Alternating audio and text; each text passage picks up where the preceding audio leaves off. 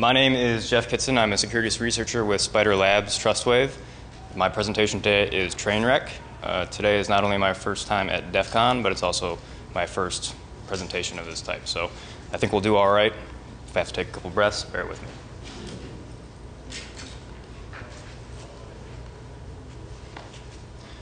So what I want to talk to you about today is the device that, of course, we're focusing on, how I found this device, how it sort of entered my realm of knowledge, the vulnerability that I found, how we got the vendor to fix it, and then the tools that I'm going to distribute to you guys so that you guys can actually test these yourself and keep the pressure on this manufacturer to make sure that they stay up on their security stats. So, how all this got started. It's a pretty personal story. On December 29th, my furnace failed. I'm a first-time homeowner. It was a pretty big experience to have my furnace fail in the middle of a Michigan winter. I don't know how many of you are familiar with Michigan or just winter at all, but it sucks when your furnace fails. And it can be pretty dangerous, especially to the water pipes in your house. So I couldn't really delay on getting it fixed. I had to call up a manufacturer and have them come in and evaluate the situation. The problem that I actually had with the furnace was my heat exchanger failed and started developing cracks. And that's how you get carbon monoxide in your house. So I'm actually kind of lucky I didn't die from this. Yeah. You can see it about 2 pipes, well, not on the monitor, but later you'll be able to see them. So I had to get a new furnace. I felt a lot like this kid here in the photo. I called up the local dealer that had worked on my unit in my house before, and they came out and really acknowledged that it wasn't safe to operate how it was failing. So by law, they pretty much had to turn it off, and I had to buy a new one. Now, the model that I selected was a little bit more efficient than the last furnace, because when you're looking at replacing a furnace or replacing a heat exchanger, it's about a whole day's worth of labor to get the exchanger replaced, or you can buy a new furnace which is more efficient, and it's going to get you a couple of rebates, better power bills, better gas bills, so it was worth it to get the new furnace. The furnace that I chose was a Trane furnace, because this dealer was a Trane dealer, and it came with a smart IoT thermostat. It wasn't really an option. It came with it by default. They say, oh, you want one of our new furnaces. Well, our new packages come with smart IoT thermostats. So you get it because it's required for the device. And it's called an XL850. So what exactly did I buy? To be honest, the day of, I wasn't really sure because it just sort of is pushed on you. You're in an emergency situation where you have to buy a new furnace. You think you're making the best choice. One of the reasons that I made this decision also was because I knew it was an IoT device, and that kind of whetted my chops a little bit. And I didn't go for the model above this because on that one, this smart device actually modulates the gas valve. I didn't quite feel comfortable playing with that, so I stuck in the area where I was comfortable. So if we want to get technical, and we do, because this is DEF CON, the device is the ComfortLink 2 XL850. And this is one of about 3 or 4 models that Trane pushes out with their different units. And you can see the manufacturer's page here and a couple of links that will be pretty relevant. One of the things you'll notice on this page is that there is a download for software update. This manufacturer allows not only over-the-air updates, but you can download it yourself, load it to a USB, hook it into the device, and then it'll evaluate it, see if it's valid, and boot the new image. Now, if you go to that page today, you won't see that link there anymore. Apparently, they decided the best way to deal with this notice when they got it was to quickly remove the ability for people to upload their own software. But the link's still active. So the features this thing has, it's got a lot of features. Particularly, it's got lots of internet. It speaks Z-Wave, so it works as a Z-Wave controller. This thing is meant to go out and touch the other things in your house and interact with your whole Z-Wave environment that you have working. It has an integrated Nexia bridge. So a Nexia bridge on its own is something that's meant to control a lot of different devices in your house and provide a lot of functionality. You can remotely set your heat schedules and your cooling schedules either from a phone, your web interface, or the Nexia admins can do it on their own if they really wanted to. It can also send notices, so let's say your furnace starts failing in a really bad way, like I had with my first one. It can dial out to Nexia and say, hey, there's a problem. It'll fire up an alarm on your device, and in certain cases it can actually shut off functionality until you have the installer come out and fix it. The service that you pay for It's about $10 a month to get all access to all these Nexia features. And one of the main ones that you see on the device is you get a cool weather map and local weather updates. And those are all actually pulled from Weather Underground. And they don't really control the request. It just goes right out to Weather Underground. And one of the more interesting features for us is the device will do over-the-air updates. So it does request to Nexia to see if it's got, or to Trane, to see if it's got a new update package, and it will download it and load it if it validates against all their checks. And then, like I mentioned before, you can download, or you're supposed to. I think they intend to keep this feature. They say the new link is coming soon. But you can download the software package, load it onto USB, and when you plug that in, it pretty much does a quick evaluation and will boot it. And it's worth $4, whatever that means. I still to this day don't really know how much it costs because it comes as a bundled deal and you can't buy them separately on the internet. I think roughly it's about $300, so I was hoping not to break it in my research. Also because I just got the furnace replaced. So the first day that I have this, I poke around on it constantly. And the first thing I see is a RubyGems license in the About page. Thank you, open source. All right. This let me know that I had some ground to work with because I'm a Ruby guy. Most of my daily work is done in like Ruby, Python, things of that type. And having this type of disclosure of the gems, awesome. And you can see there's about 187 pages of open source software licenses that are included on this About page on the device. That was awesome. I was really excited to see that. All right. Now I know this thing has code that I can work with if I can get into it. And I want to do a basic smell test to see what's available on the device. And there's a ton of ports open on this thing. Way more than you would expect if this thing had a good security policy. One of them in particular came back as Napster, according to Nmap. Well, the thermostat isn't running Napster. I wouldn't be surprised if it was, based on the research that I found. But this port 9999 stood out to me as really the most interesting one of the ports that I was able to scan. So I start poking these things. We're just using basic ncat commands and attacking these ports. And you can see there's two of them that just take command prompts. They say, hey, Phil, give me a command. You've connected. This is fantastic. Those aren't even included in this presentation, but there's lots of opportunity for them. But we go back to port 9999, and this thing is obviously issuing an authentication challenge. It's giving us a couple of random numbers and wants something back from us. All right, you still have my interest. So now this is the focus of my research, and I want to see if I can break into this code to find out how this port actually uses commands. So that tarball that I mentioned earlier that you're supposed to be able to download from the manufacturer's website, but you can't right now unless you get to the proper link, crack the thing open, and it's got a couple cryptic files, no extensions on them. They're trying to hide this from basic people with no knowledge of files or security or anything like that. The number is pretty much a build number, and you can see the 850 there in the beginning of the number. That's the platform number, and that's pretty predictable based on what thermostat you're working with. We run the file commands to see what this actually contains, and we see a couple of things. It's got a DOS executable, it's got another tarball, it's got a U-boot image, and a couple of ASCII text files. All right, well, the first thing that I did was I opened up this other tarball, and what it contained was a utility folder with all the verification checks for the software image. They come shipped with the new image in this folder. It could just be me, but I don't think that's a good way to package verification checks with the new image. Seems like you could really just replace those and probably get pretty far. And at the very least, they give you good insight onto how they do the verification for the software.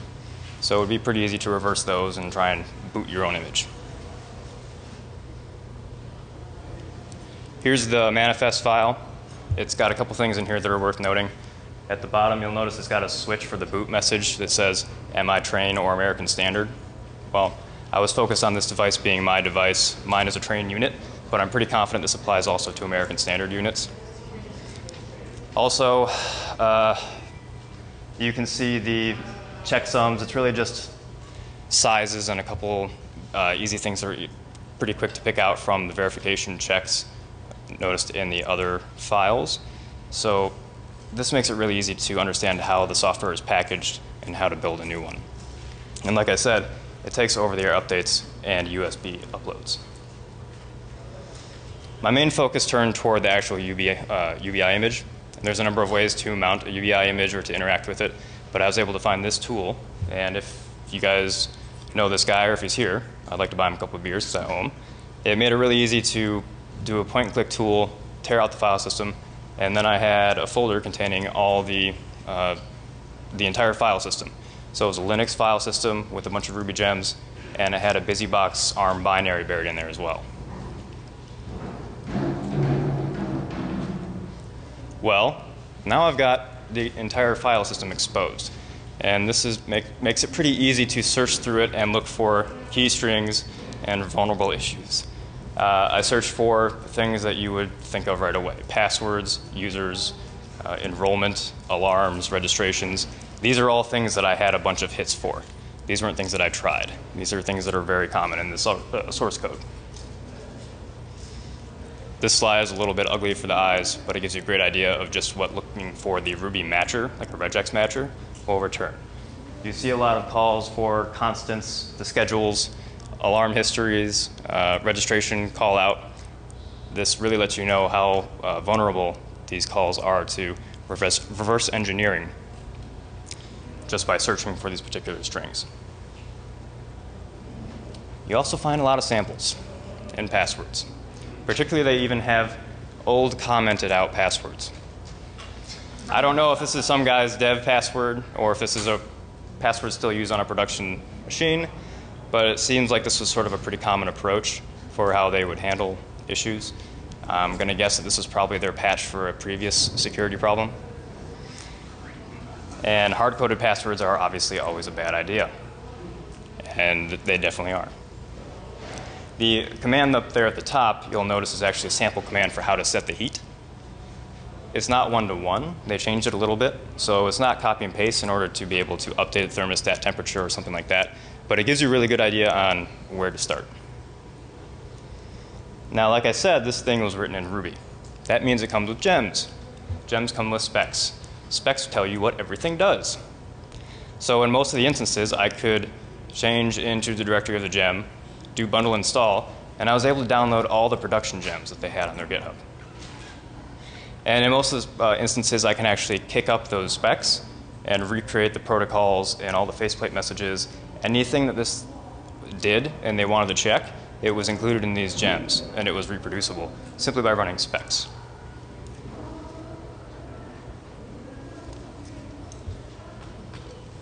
That's a good password, right? Now, their entire GitHub repository was pretty much open. They had a bunch of production repos on Nexia that were for ESX servers, production backbone servers that dealt with the faceplates and the different thermostats. These were all easily downloadable, and they were wide open. We had to contact Nexia, who's a partner with Trane, and actually tell them, hey, you've got database salts, production machine configs, and all this publicly available on your GitHub. The first response we got was, no, we intended that. And then we had to go back and be, are you sure? And then they actually pulled down a lot of these repositories, and these are the ones that are actually still up there today, not the ones that they pulled down. So we've got a good idea of what this thing does and all the features that we can probably get out of it.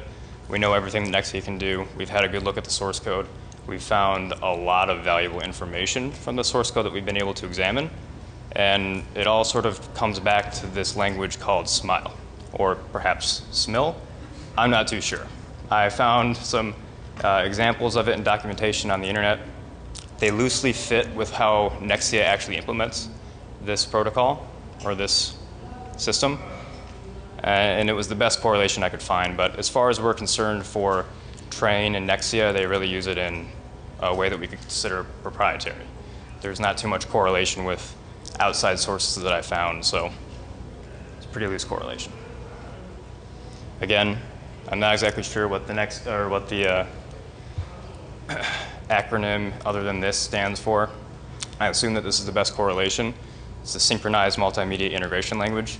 The RFCs and documentation I was able to find online point to XML files with really customizable nodes, and I found a few of those that actually have an inventory of all the features and models contained within this device. So what does it do? Everything. Anything this device can do, and that includes not just the stuff the user can do, but anything the remote administrators from Nexia can do, is available from this protocol. And that's a lot. It was actually a bit disturbing to see how much other features were included in this device that weren't even visible from the user interface. And as a user, you would never know that it just sends analytic data no matter what.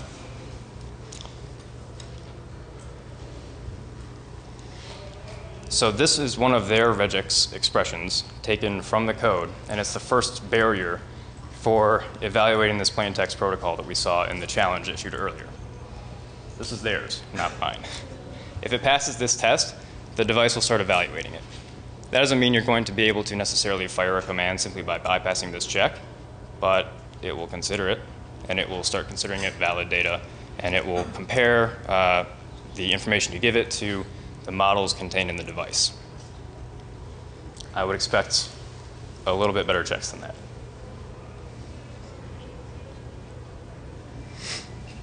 The constants file that they use, and they use constants everywhere. It's not just a pattern of having hard-coded passwords, hard-coded server endpoints. You can see here they have things for the alarm sessions, chat sessions, registration enrollment. These are all the core features of this thermostat. And they go to all the features that you pay $10 a month for. And I remind you that a private GitHub repository is what, like $7?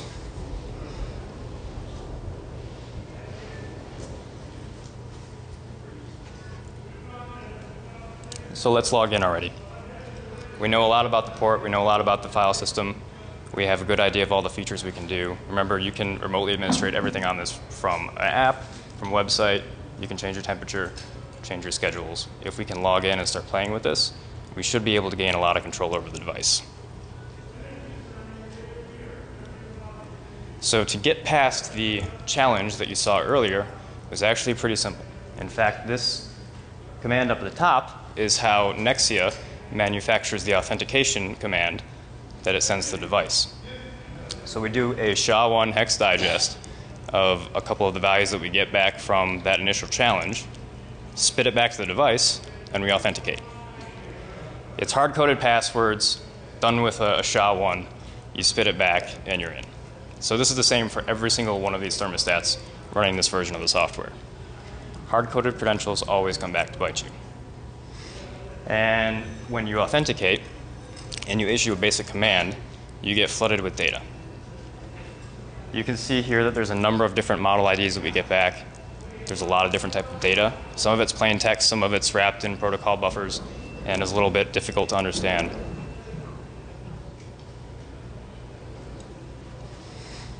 Subscribe true. This floored me. When I ran this command, of course, I wanted to start with the most basic thing. So I was able to authenticate with the device. I know the basic model structure of how the IDs work and the type of commands that it expects.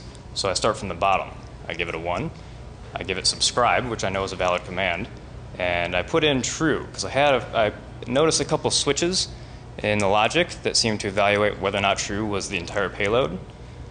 And what I found out was that if you give it true, it will dump every recursive element in every child node for the ID you give it. So this thing has sort of like a domain structure, so it'll be like 1.2, you know, it goes on from there. So when you give it 1 subscribe to, you see the type of mess that you saw on the last slide. It gives you everything. That includes all the plain text information about the device, sensor readings, dealer diagnostic data, alarm history, everything. I don't know why they would actually enable this on a device other than simply for ease of use of their own use, but it was horrible. I was flooded with data after I actually fired this command. And when you do subscribe, you stay connected. So as far as this thing was concerned, I was now an authenticated valid server, and I was properly requesting all the information this thing had, and it was just constantly spitting it out to me. So I'm flooded with data. I want to get a good understanding of how these model IDs actually work. So what I did is I built a script, and I let it run for about a day or two, and I played with my thermostat, and I swallowed up every single payload that I got from this socket and saved it to a Redis database, breaking it apart with the regex matchers that I saw in their code. So now I have an overtime inventory of all the different permutations of the device IDs, the different commands that it will issue, or at least report from this port, and also the command payload. So I can go back and do analysis on how frequently a certain ID occurred, what type of commands are the most popular, and what type of payload structures are the most popular, or perhaps most powerful. Because remember, we've got different levels of things we can access, like alarms, the temperature, chat history, also authenticated callouts. So the things that I, of course, tracked were the authentication IDs. Every time you connect with this device, you get a new auth ID. So those were worth tracking to see if they were predictable. The command IDs themselves, so that domain system that I mentioned earlier, that will recursively dump all of its elements, we track those as well. And then the command payloads. We want to know how these things are built, and this made it super easy. It was, I mean, this really took a lot of the research out of it simply by being able to interact with the device over a couple of days and have all that data as an inventory. And this is how we process that. This is really all it takes to probe this socket, this 9999 socket, and get back intelligible data. So this is the regex and the method that I use to actually interact with the socket, get back the data, and save out the stuff that I got so that I could analyze it later. And I didn't really have to change it at all when I changed this to an active script because it was so spot on and useful. So causing real trouble. This is what everyone wants, right? We're dealing with an IoT thermostat. We want to know if we can change the temperature, heat point, cold point. And if, like I mentioned earlier, I'm in Michigan. So if someone plays with my thermostat and sets off my heat to 0 in the middle of winter, I'm screwed. When your pipes freeze, it's a really expensive problem. And when your house burns down, it's a more expensive problem. And we saw earlier with how my past furnace failed, the heat exchanger failed, it could even be a deadly problem before your house burns down. If someone keeps your burner going and it's constantly working on the heat exchanger, that might fail and start pumping carbon monoxide into the house. And if you have controls over the alarms that set off on this device, you could prevent it from actually raising an error or dialing out to back home. You guys probably remember this command that we saw earlier, this sample. It's a good indication that we can set the heat simply because we see the type of IDs that we've been talking about already, and then the set hold command. And I was able to track this down to the models included in the XML file that I referenced earlier and start analyzing their structure in order to recreate this command. This command here at the bottom is the one that I actually use to set the heat and the cold, and it works. Every single function on this device is inventoried in this file. Anything this can possibly do is set up in this file. And there's a couple of interesting things that illustrate why the Redis script that stored all that data was relevant. You notice the N here in the model ID. They use dynamic IDs for a number of elements in this device, so you can't just really copy and paste. You have to have intelligence on what you're actually working with. And that's why it's so important to be able to process the data you get back, identify certain parameters, and then you can use that to actually set these update commands. So to get this command to work, you actually have to query for the zone that you want to update. You can't just say, set the heat. You have to say, well, what do you have? Do you have one zone? Do you have two? Because these things are definitely in a bunch of homes, private homes, which is pretty scary. But they're also in a lot of commercial buildings, things like transportation hubs, pretty much everywhere you wouldn't want them to be.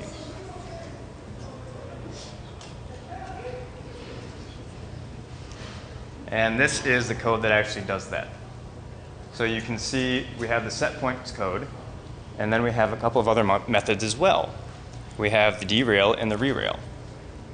One of the functions that we have on this device is we can set and remove authenticated servers. An authenticated server is Nexia. This thing has a backbone. It will dial home and set off alarms, ask for support, all this. And it stores its trusted server as Nexia as one of these values. So you can get in there and you can actually pluck out Nexia, and this is all using the same structure that we've already used, and you can put in your own persistent connection.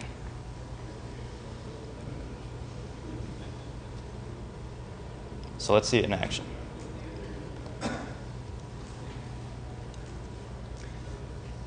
Hopefully you can see it well.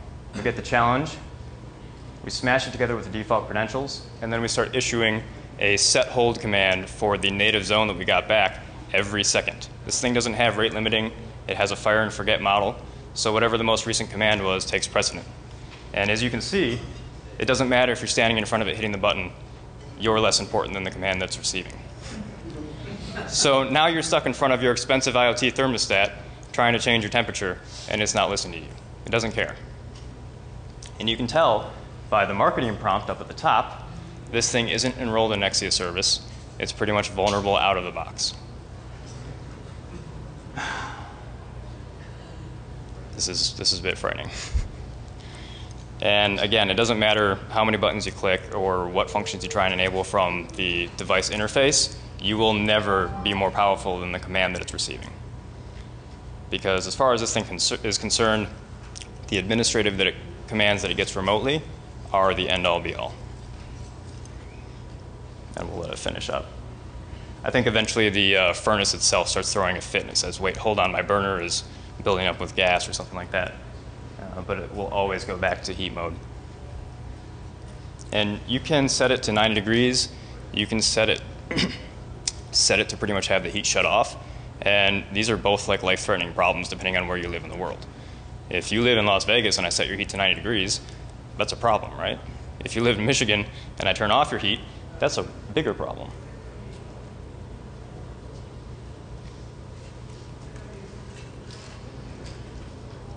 Okay. So this method of issuing commands works for everything, like I said. And it works for all the different models that are included in the device. And that includes sensitive information. So yeah, I can update your heat. I can shut off your heat. But I can also find out what your heating schedule is. So when you leave for work, when you get back from work, what the authenticated IDs for your device are, your serial numbers, your registration pin with Nexia, current temperature. So I can check up on you as Mr. Bad Guy and see if my commands are actually doing what I expect them to do. And then, of course, active trusted connections and active trusted servers. So we can query this thing for read-only data and find out all this sensitive information. And it's pretty scary. And that includes chat logs, too. So you have the ability to actually chat with a Nexia rep, I believe, over this device because they can remotely provide service and control. They can actually enable SSH if they want to get in your device and see what's going on. And that's all accessible. So we can read chat logs, the platform information, everything we need. And this one particular element, the AUID, that's a privileged ID that they generate off of the device's MAC address and a couple other factors. That's incorporated to pretty much anything they encrypt is encrypted with this ID. And this ID is queryable from this port that uses a plain text protocol.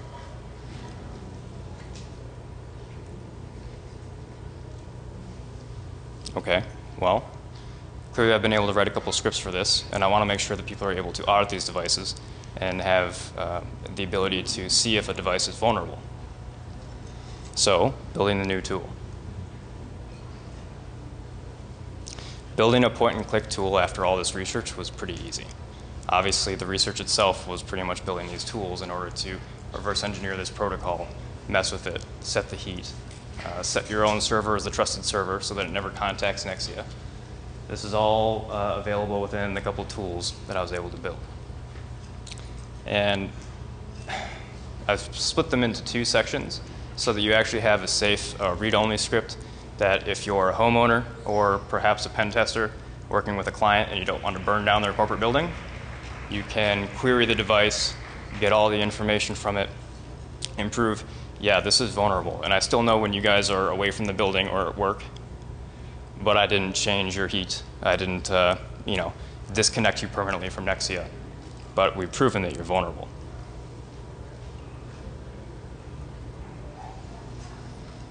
All right. It's called Tranewreck. The GitHub repository was opened up about an hour or two ago. So these tools are publicly available right now for you. And Tranewreck is a Ruby script. Well, it's a collection of Ruby scripts. And I included a gem file. So even if you're not a Ruby guy and you don't have Ruby installed on your system, it's pretty easy. You install Ruby.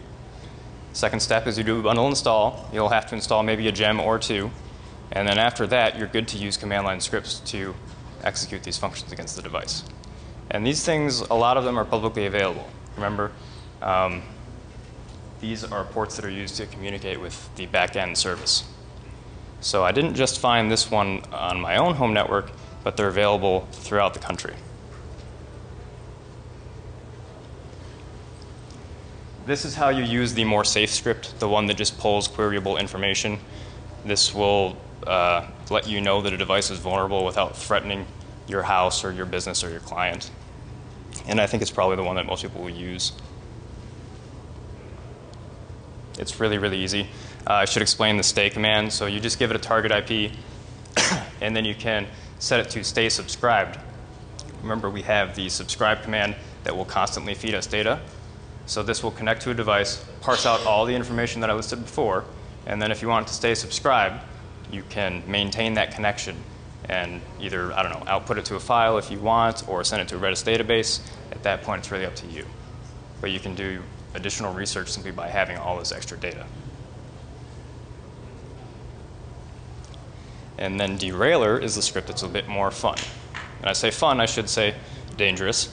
The functions that are included in this, you can set the heat point, you can set the cold point, and you can actually derail or rerail, which means you can remove Nexia as a trusted server from the device. So this thing essentially goes dark from the backbone servers that are meant to control it from Nexia and Trane. So this thing will never set off an alarm to the home server.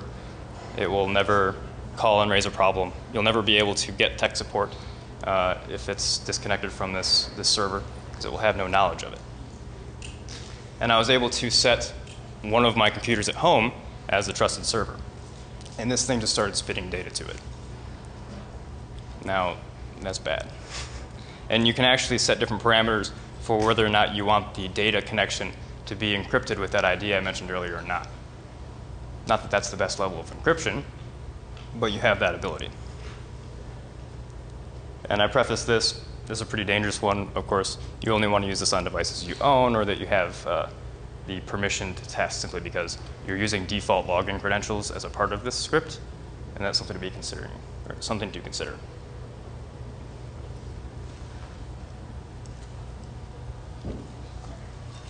So the scope of the problem and more problems. Why do we really care? Well, there's a number of things that are really bad about this. First, you can pretty much set the heat and cold for somebody's private house or a corporate building. That's bad. I mean, that's bad enough. That's a lot of people's worst nightmare. In addition to that, you get the privileged information of when your family's gone from their house or when the corporate building is empty. And there's a couple of other things that are cause for concern. This is also shipped with private keys for the backbone server. So the package that you download from Trane, the way this thing actually calls back to Trane and says, hey, here's my port, how to communicate with me, is it will SSH back to their corporate server. It will then execute a shell script giving it a port number, and then it will dial back and try and connect through that port number. So there's private keys hidden in this software package, and that's a problem. And there's a lot of social engineering stuff that comes with having access to really specific privileged information like the hardware serial numbers, and I don't mean just the device. You can also get information on the electronic relays in the furnace. You can update the functionality, like I said. So it would be really easy to silence the device from the corporate server, make your server the authenticated server, change it so that it's not operating correctly, silence the alarms, and then you can show up as helpful Mr. Handyman and say, hey, you've got furnace XYZ, right, with these serial numbers, and your temperature is out of whack. I'm here to fix it for you. Because that's a feature that this is supposed to have. They're supposed to be able to fax or dial out to the people that actually installed your furnace, and that information is available in the scripts also. So you could just show up and mimic these people. In addition to that, we're all familiar with ransomware, right? What if your house gets ransomed? We now have the ability to cut this off from the corporate network. We can set the heat, and we can actually set messages. Remember the banner in the top? We can set our own alarms. So you really could say, all right, you're no longer connected to Nexia. Your heat is 90 degrees, and until you deposit this Bitcoin address, your heat doesn't get turned back on. So now we've taken ransomware into actual physical implementation. That's pretty scary. Now, the vendor claims that this was patched. We did disclose this to the vendor. It's been a good process. I had some help from good folks at work like Carl. And they claim everything that's connected to their backbone system is patched. But remember the passwords that we saw commented out earlier? What we heard was that they simply disabled this port. And we've evaluated that there's a lot of problems with this device. So knowing that these things are everywhere and that they've patched it, probably how they have patched other problems in the past, doesn't really give me much comfort at all.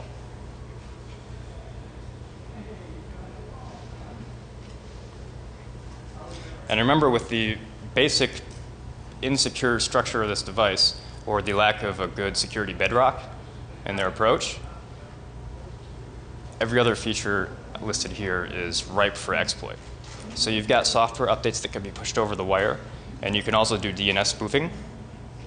It pulls from servers that aren't really under the control of Nexia or Trane, like Weather Underground. So you have third-party servers that could be exploited or compromised, and then they represent a way into the device. Like I said, it ships with private keys for corporate servers. That's usually a very bad thing. And then the Nexia backbone itself touches a lot. So Nexia's service, or Nexia's business is being in your business. They want to touch and integrate with as many things as they can in your house.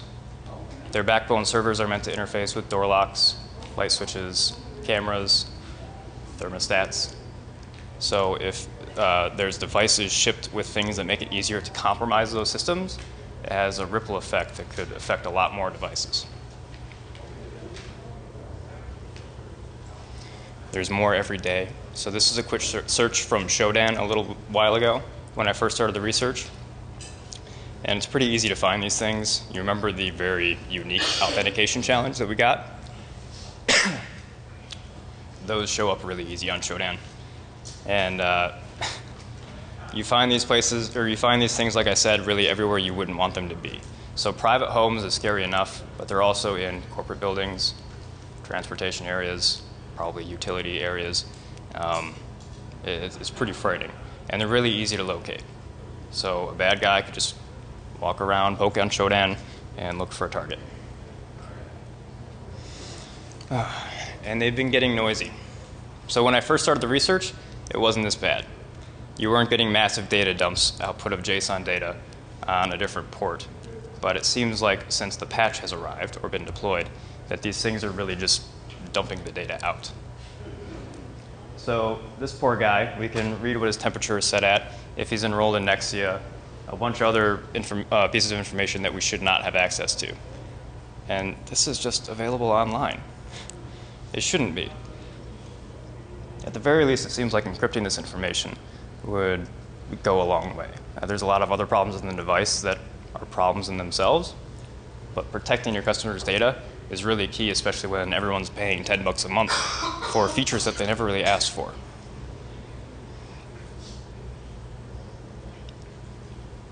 Like I said, there's a lot more opportunity. The problem is that these things are really everywhere, and the people that have built this package with an idea of what can we do rather than how can we do it properly and have our customers ask for this, they touch a lot of other devices. Schlag door locks, thermostats, lighting modules, security sensors, alarms, and then Trane itself is owned by a parent company, Ingersoll Rand, which owns Thermo King, a lot of air conditioning services, golf carts. It's a really ripe field for exploit.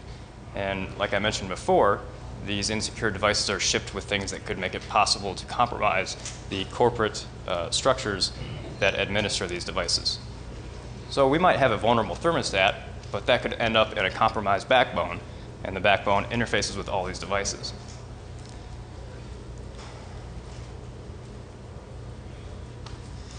So when I started Googling for some of these hardware numbers that I found when querying information from the device, I found that actually their secure area is directory indexed on Google. And the way I found this was pretty innocent, because I found the hardware numbers for the tools in use on my actual device, and I started Googling them looking for simply what they were, and all these PDFs from the secure area started popping up, and I realized that their entire directories were indexed. And that represents a pretty bad security posture. And it's another example of how one part of the company can have a problem with security, and that will affect the rest of the company. Remember, we had Nexia. They had open GitHub repositories with database salts, database passwords. It was bad.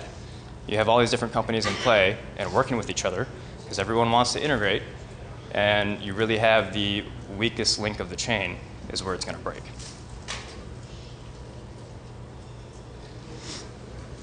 So here's the GitHub repository for the tools. I hope you guys make use of them. These are for everyone to use in their audits. Check out your own home thermostats. That's why I made the safe one, so that people can actually look at their own thermostat and see if it's vulnerable without risking their home or their furnace. And then so you guys can contact me. Here's my Twitter. I'm also on Keybase. So if you have any feedback, any ideas, or if you get to test these in the wild on your own devices or ones you have permission to use, I would love to hear how they work. And I'm more than willing to integrate features or accept pull requests from anyone who submits them. And that's it. Thanks.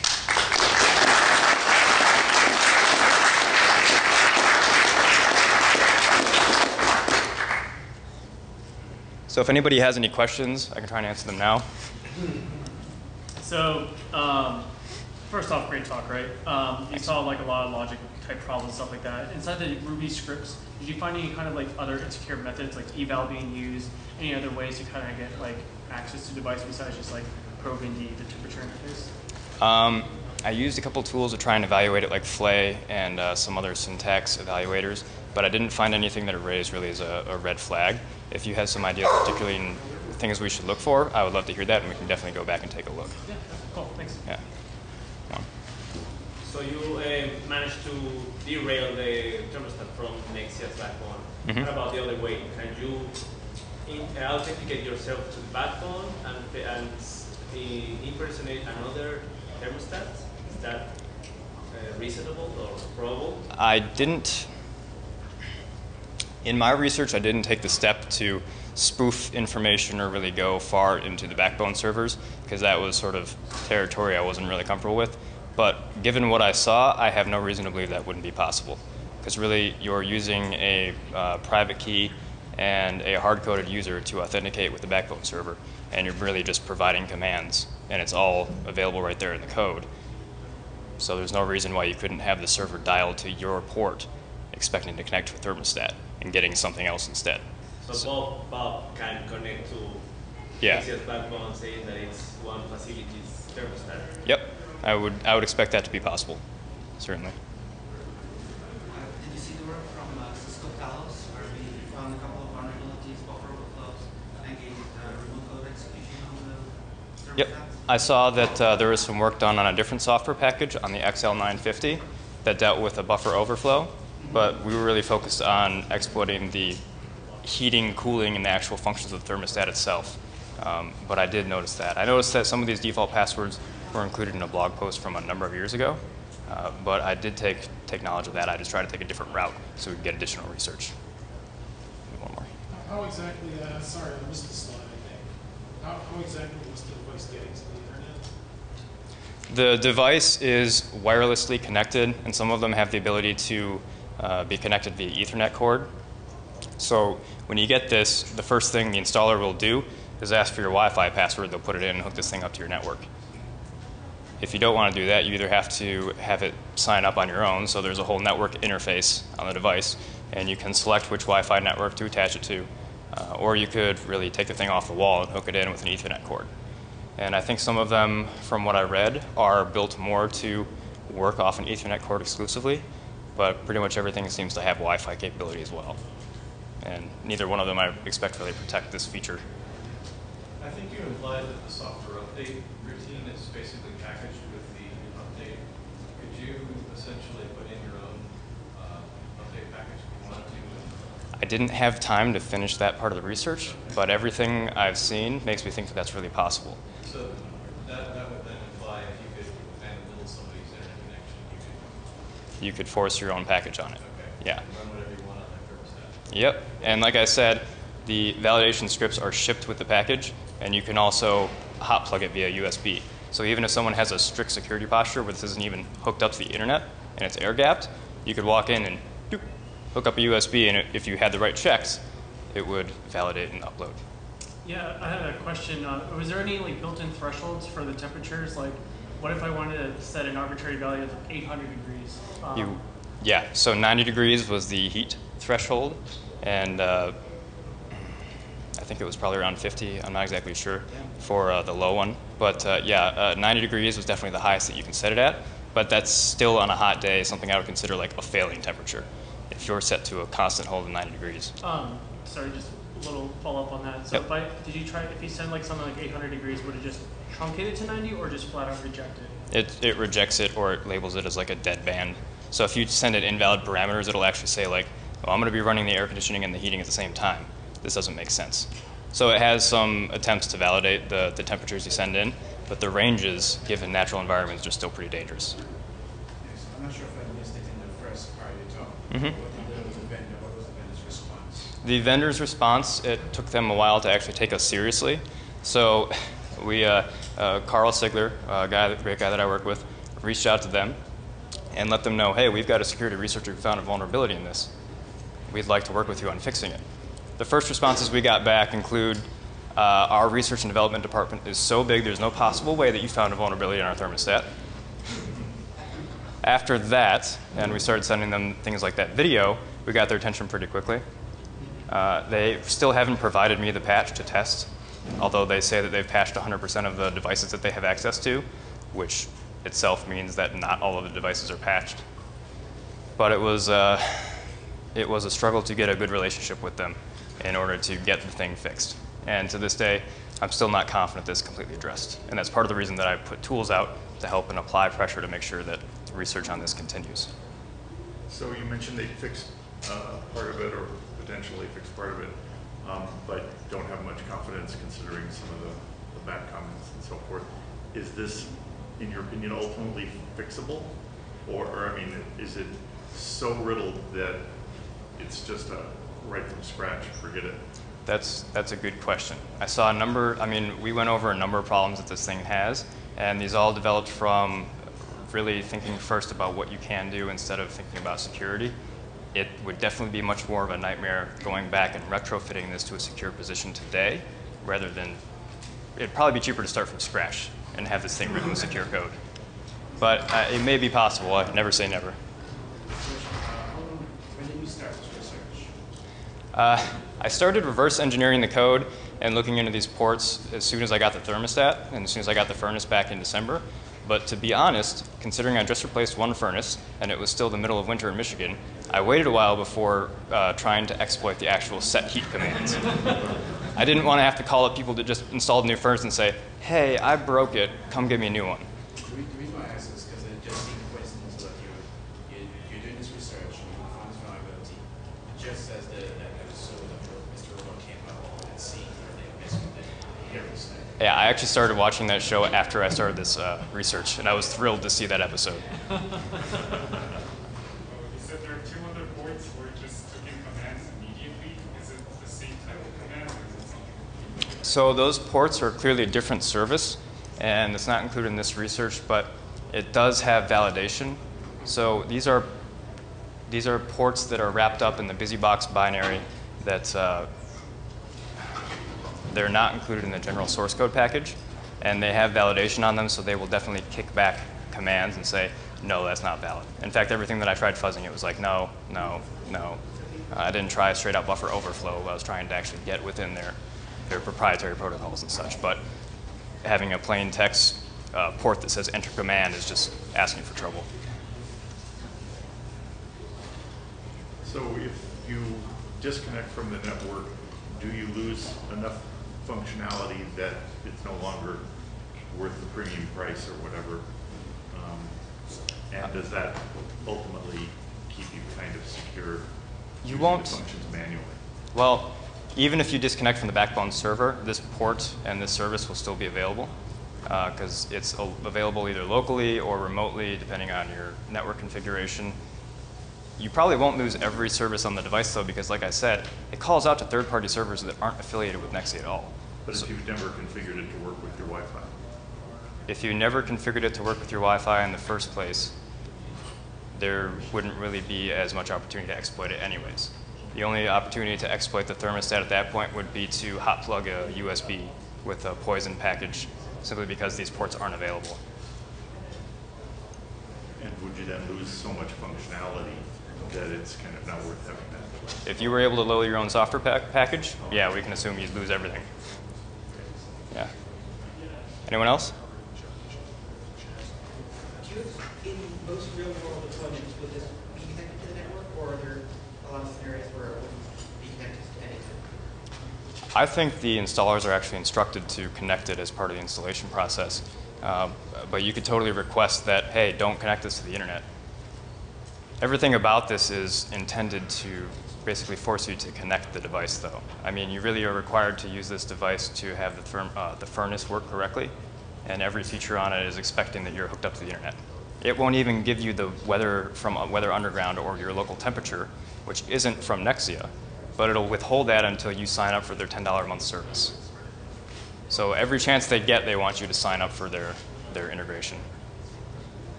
Anyone else? All right, thanks guys.